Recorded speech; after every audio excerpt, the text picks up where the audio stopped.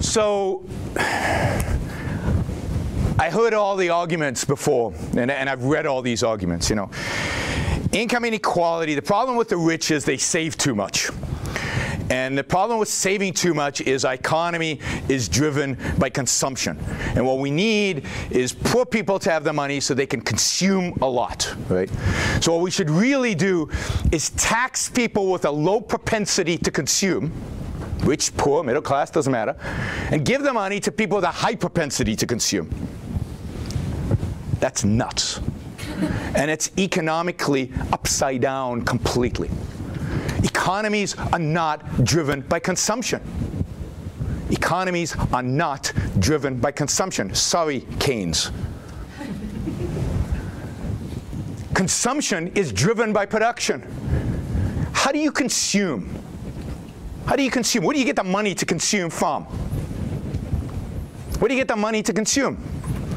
From working, from producing. You can't consume until we produced. What do you consume? Stuff that's being produced. The prime in economics, the thing we should be obsessed about, concerned about, is production. How many of you have a problem consuming? Nobody has a problem consuming if you've got money in your pockets, if you have a secure future, if you have a good job, if you know what's going to happen in the future. The problem in this country is not underconsumption. That would be a new phenomenon for Americans, to underconsume. The problem in this country is lack of saving. The problem in this country is uncertainty about the future. The problem in this country is no good jobs for many people, the lack of good jobs and good income and a secure future. Right? It's not that we don't consume enough. Right? You don't want to tax. I mean, if you really completely thought about this from an economic perspective, you would tax consumption. You wouldn't tax work. You wouldn't tax production. Production is what drives the economy. Investment, right? Those rich guys, they save, right? How horrible is that? Now, what is saving? Saving is not putting the money in the mattress. Saving is, if it's in the bank, what does the bank do with it? Lends it out to whom? Either to people trying to buy a home or to people starting to try build a business. That the money's working. It's not sitting in a closet. Now, we'll talk about today's economy, which is a bizarre economy because of what the Fed is doing. But in a normal economy, right? And then what is investment? That's not tucking the money away. It's investing. It's creating capital. It's building companies. It's going somewhere that is productive. It's creating jobs. The way you create jobs is by increasing saving. The way you create jobs is by increasing investment. One of the things that we look at Asia and say, oh, look at their success. One of the things we attribute the success to is what? Their high savings rate, which allows them to have capital so they can grow and expand their economies. And for years, people have been bemoaning the low saving rate in the United States, which is restricting long-term economic growth. And now suddenly, no, the problem is not low saving rates. It's not we're not consuming enough. I mean, this is upside-down economics. It's simply wrong. And it doesn't make any sense. And by the way, Keynes, who came up with this theory, his solution was not to tax the rich, because he understood about investment.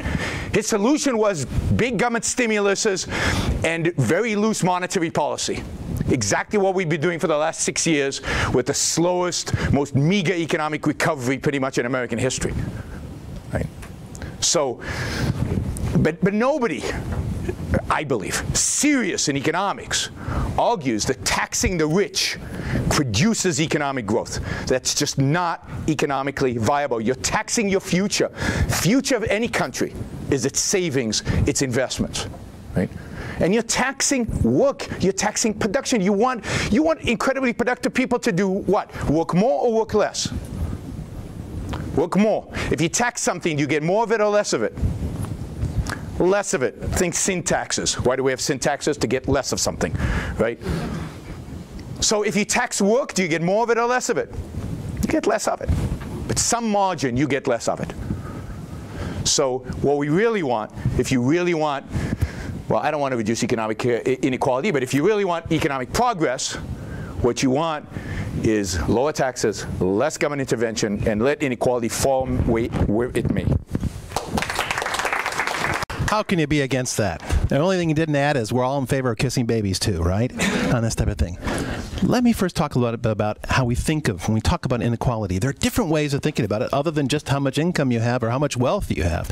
I think one of the interesting and fantastic things about this country is we're not just a country, but we're a continent. The diversity of this country in terms of trying to build a common community, it's an amazing achievement. I think they asked Bismarck at the end of the 19th century what was the greatest achievement of the century, and he spun the globe around and pointed and said they all speak English, or most of them at least, on this type of thing, to build a sense of what is common about us. But as you go around the geography of this country, the issues about inequality can be quite different. You know what? I'd like to have a discussion and debate about how we allocate water, and I'd like it to start over in California and Nevada. I'd like to have a discussion and debate about how we conserve agricultural land, and I'd like that to start in Iowa. I'd like to discussion and debate about how urban development works, and I'd like to start with it in New York City. I think if we want to think about how we reduce inequality, and I do believe that by reduction of inequality to some reasonable standard on this thing, that we all grow better. There are lots of great varieties of capitalism where there's less of this and they're growing faster. There are also a lot of great examples of this where there's less of this and they're not growing faster on these things. I think it has a lot to do with what happens not nationally but locally. And I think we should care deeply about how we address those issues. You all have neighbors. You look at your neighbor, you care for your neighbor, and if your neighbor's down, you're there to help them. It's the other. It's that person that lives far off, that has a lot of other differences on dimensions that allow you to look at them as the other. They're the source of inequality. They're the source of the sucking sound that comes from your pocket into theirs. Right? In many respects, we need to have a clear-minded debate about what the issues driving that. I believe the issues driving inequality are around issues that are about how we invest in public infrastructure. I think we all do best when we invest together, right? Whether it's for common defense or for common transportation or health care and education for that.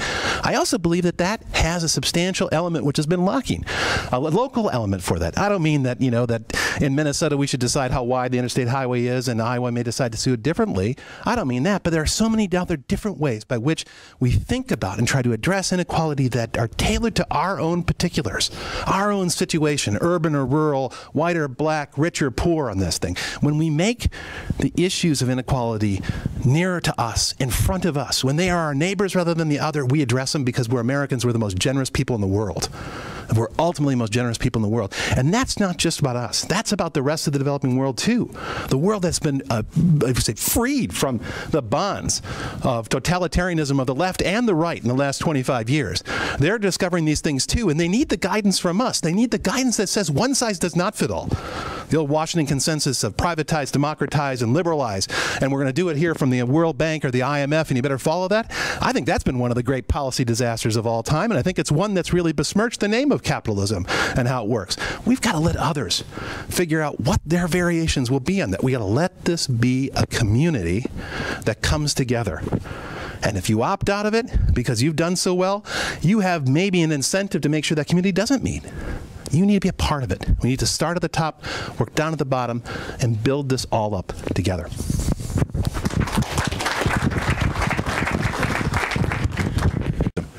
I think what works is when we leave individuals free to pursue their own lives, to pursue their own values, to pursue their own happiness. Countries that do this, and to the extent that they do this, thrive.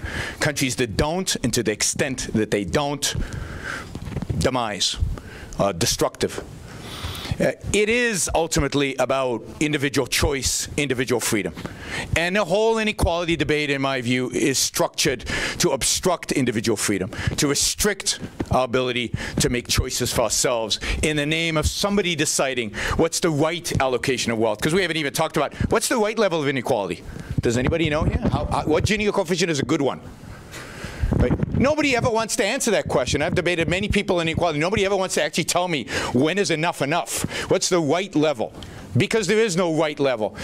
The only right level is that level we attain when we are free, when we are left alone, when we form communities. And I'm all for communities. I'm all for civilization. But we form communities based on voluntary interactions, not when we're sacrificing one group to another, not when we're penalizing somebody for making or creating more than we think is fair, but when we treat each other as equal. and establish between us win-win relationships based on values, giving, receiving, based on trade. In my view, trade is the fundamental virtue of human interaction. Thank you. It's hard to come up with the right Gini coefficient. It's hard to come up with the right tax rates. But let me give you two tax rates that aren't right, because they yield the anarchy that I think would ensue if we got them that way. That's 0% or 100%. That's 0% in which nothing comes in, and 100% which is a totalitarian regime. We're not here for any of that.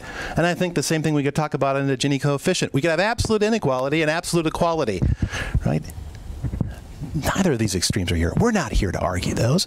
We're here as reasonable individuals, part of a community, right, to decide what we think should be part of that discussion and debate and what shouldn't be.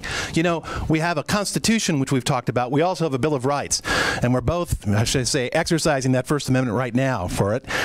We also have a Fifth Amendment that says you don't strike my property or my liberty without due process for that. That's a decision that was taken in Philadelphia to say we're going to make it really hard to ever change that.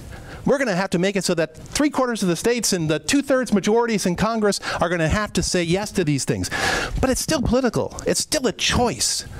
And we can change it. We've done it more than 24 times over 200 and some odd years because the world's changed, because values and norms and other things that go with it. And that's okay. It hasn't stopped investment in this country.